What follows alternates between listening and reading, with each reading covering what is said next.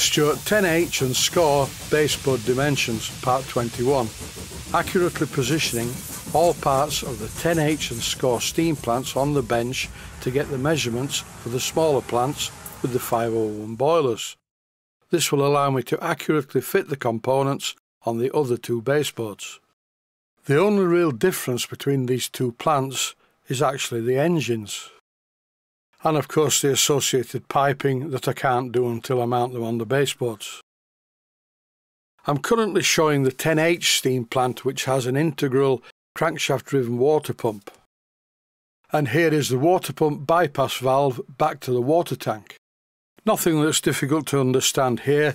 If you close the valve, all of the water gets pushed into the boiler. If you open the valve, instead of that, it returns to the water tank. And if you partially open the valve, that will regulate the amount of water that's put into the boiler, which will match the steam consumption of the engine.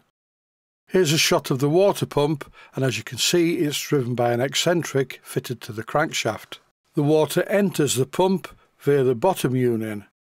There's a ball valve inside, which lifts as the piston pulls the water into the pump. I'm pointing at the water outlet.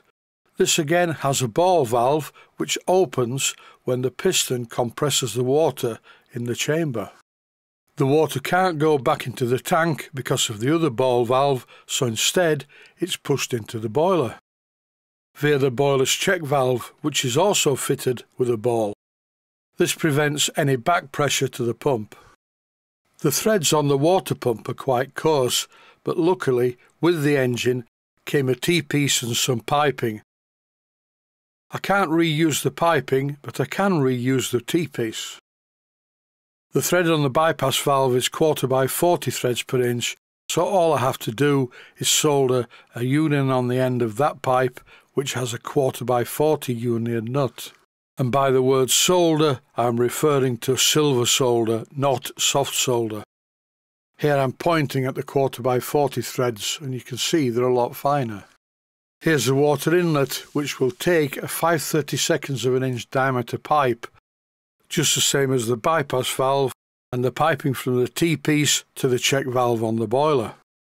And all this piping will need to be made to go around the back of the engine and eventually arrive at the inlet and outlet of the water pump.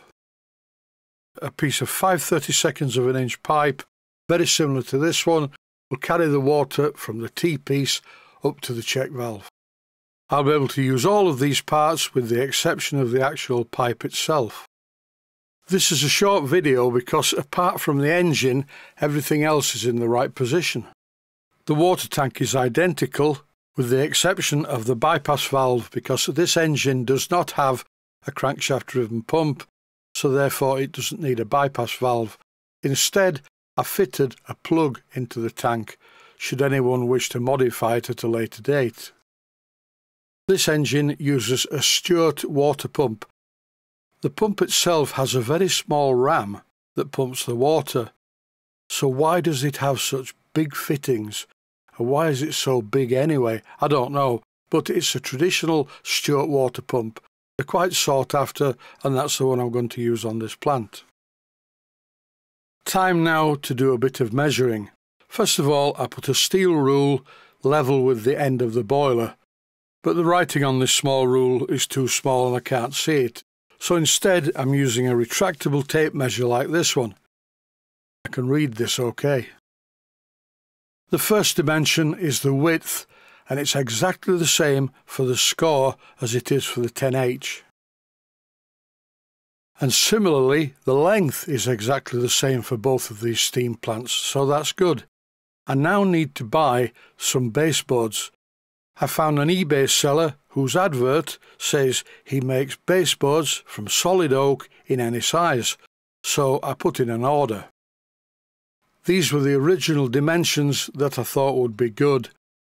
I messaged the seller, but he said he couldn't do 34 centimetres as the capacity of his machine, width-wise, was only 31 centimetres. I messaged him back and said instead of 34 centimetres, 31 centimetres would be fine, and I'm awaiting a reply so I can put the order in. And I can't say much more in this video. That's it for now. Stay safe, stay healthy. Thanks for watching, and I hope you found it useful. Please take the time to visit my Mainsteam Models website and click on the section of the website that says Video Playlists. And by doing that, you can find other videos that you may like to watch. And by using the playlists, you can actually watch the videos back to back.